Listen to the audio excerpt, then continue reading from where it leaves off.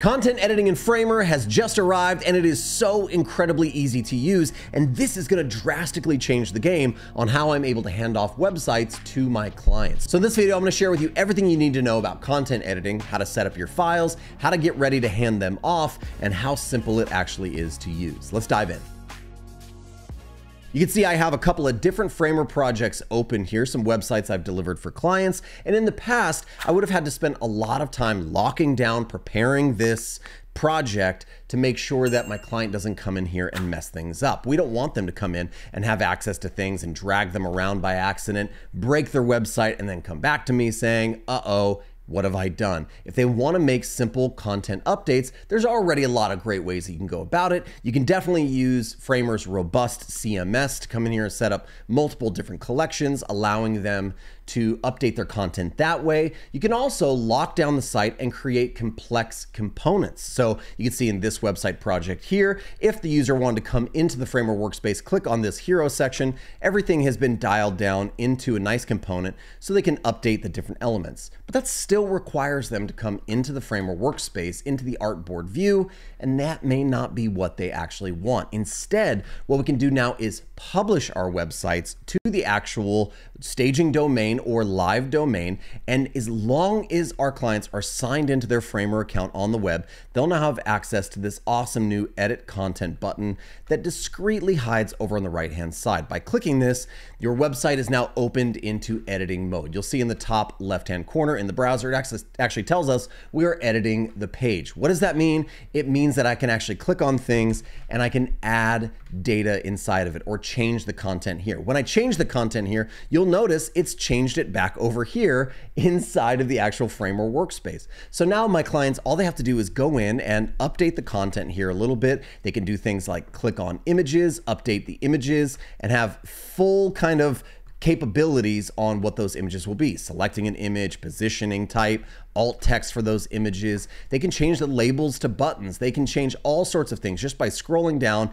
Even when I have complex elements here like these bento cards, they can actually click inside of them because they're not images. They're built inside of Framer as real code. So they can come in and click and edit any of these elements.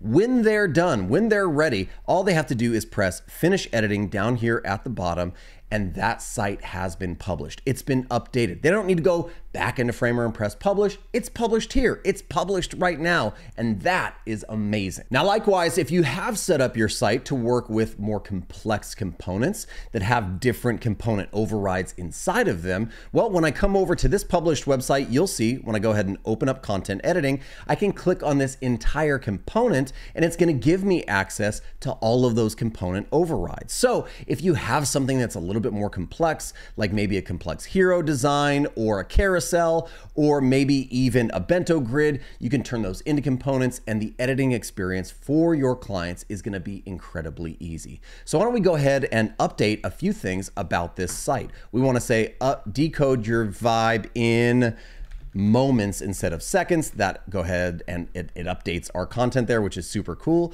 Let's come down here. We have another complex component. So instead of see how it works, let's say features is a better way to say that. That's been updated. Fantastic. Now we can come into any of these other sections like this one, because all of these are built with more complex components. Maybe I got the number wrong there. Maybe it's 82 instead of 83. That's been updated. Let's press finish editing, and our site has now been completely updated.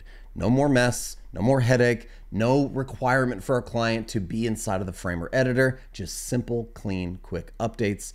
That's how easy it can be. Now, what this also means is that if I do want to lock things down inside of my actual Framer file, I can do that. I can come to every section that's inside of my different frames here, and I can lock all of them just like that. So if my client does come in here and takes a look at the design, they can't actually destroy any of the layouts or any of the structure. They simply have to go out to the browser to make those content updates. This is going to alleviate a lot of headaches for clients that want to manage their own projects, their own websites, not have to depend on me and not even have to learn the software.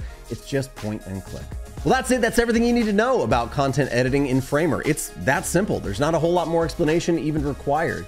Big thanks to Framer for listening to the community. This is one that we've wanted for a while, so I love that this is a tool that actually cares about us as the clients, as the customers, and what we actually think is important. If you enjoyed this video, make sure to leave a thumbs up, subscribe to the channel, ring that bell so you know when more Framer and web design and development content come out, and we'll see you in the next one.